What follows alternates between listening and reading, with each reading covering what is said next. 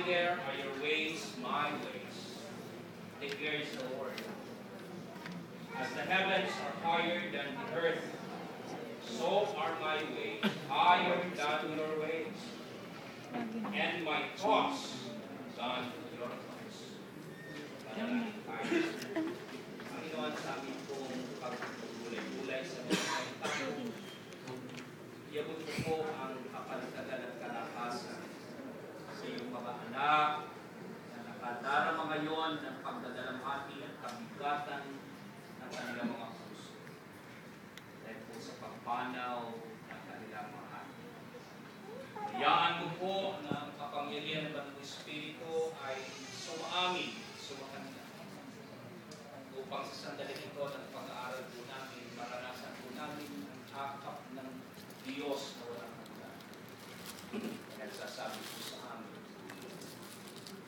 ang inyong isip ay hindi ko isip, ang inyong paraan. Tulungan mo kami maunawaan ito. Nakikita namin ang katotohanan sa inyo. Sa pangalan ni Jesus, dalangin namin ito. Amen. God's wisdom is infinite. And there are things that don't belong to us. But to that alone. May mga bagay po na sa Diyos lamang, hindi po pwedeng angkinin ng tao. Mayroong mga bagay na kalaliman ng isip ay nasa Panginoon, wala sa atin.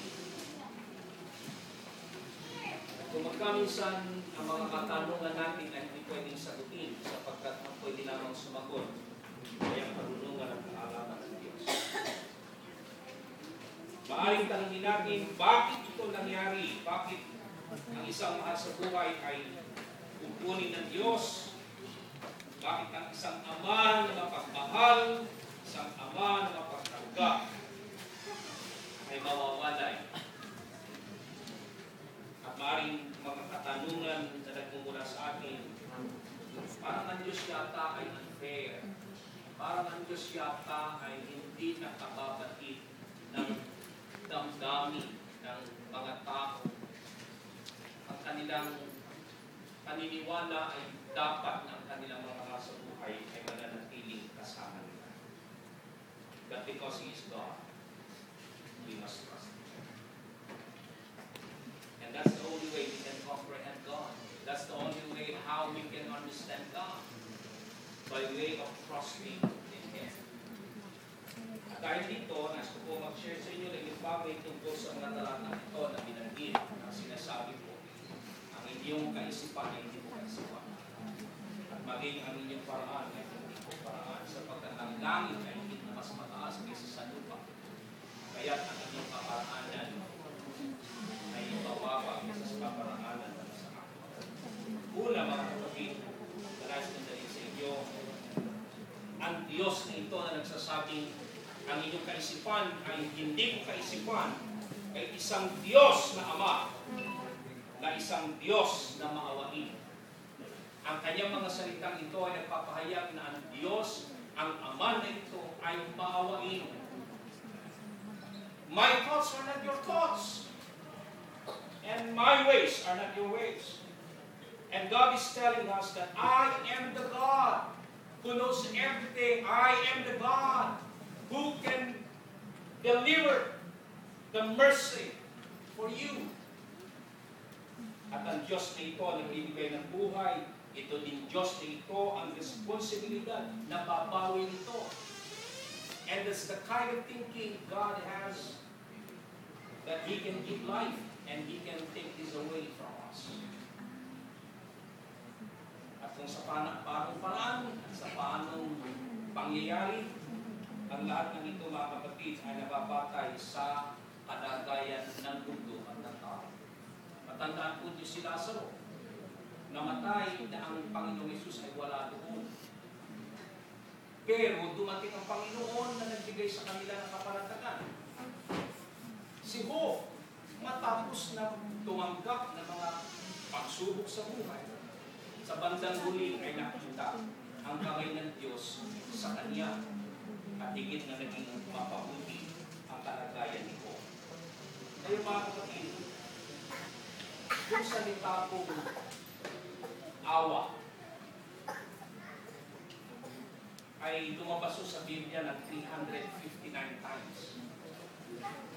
That's almost one time for every day of the year. And there is one chapter in the Bible in which the word mercy occurs 26 times. Almost one time every day of a month. Now in Psalm 136, which contains 26 verses, every one of which ends with the phrase, for His mercy endures forever.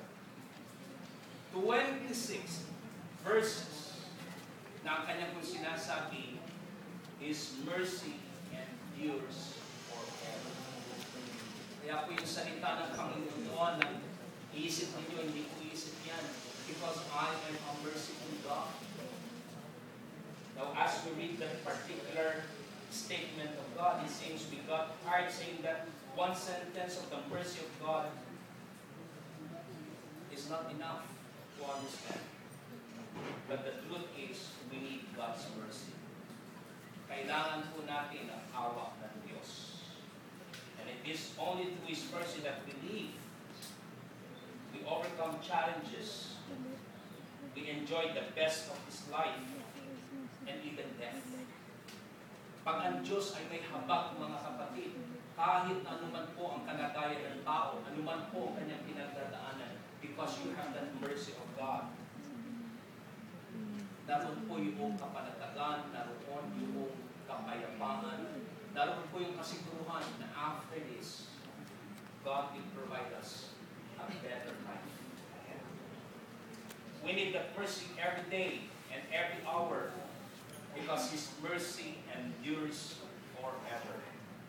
We need God's mercy today to comfort the family and welcome our dearly beloved in the promised kingdom. Alam po ninyo, ang habag ng Diyos ay bukas. Kaya kung magkabisan, lagi mo natin iisip, bakit kaya hindi nangyayari ang mga bagay na gusto nating makamtan? It is because we fail to have that mercy. We fail to get that mercy from God. Pag ang Diyos ay naaawa sa atin, pag ang Diyos ay nakikita na ang kawaan ay kailangan po natin, yung kanya pong kaisipan ay kanyang ipapahayag.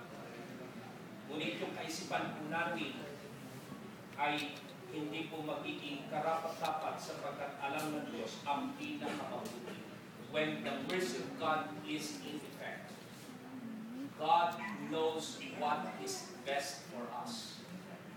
Alam ng Diyos ang pinakamabuti. Alam ng Diyos ang pinakamainam. And because there is mercy, naroon po yung kapangyarihan na ang iniisip mo kapatid, anak ay hindi yan, sapagkat ang iniisip ko ay higit na mas mabuti kaysa yan. At ang kamatayan ng ating mong ginamahal ay isa pong kalagayan ng awa ng Diyos, sapagkat ito ang pinakamabuti para sa Kanya. Maaring sa inyo, maaring sa ating pagluluha, kalungkutan, pangungulila, pero sa kaisipan ng Diyos, dahil sa Kanyang awa, that is the best for you. Hindi ba napakagandang tingnan po natin na ang awa ng Diyos ay buhay na buhay sa pamilya? Sapagkat ang awa ng Diyos ay nagpapahayag na hindi niya kayo iiwan o papabayaan.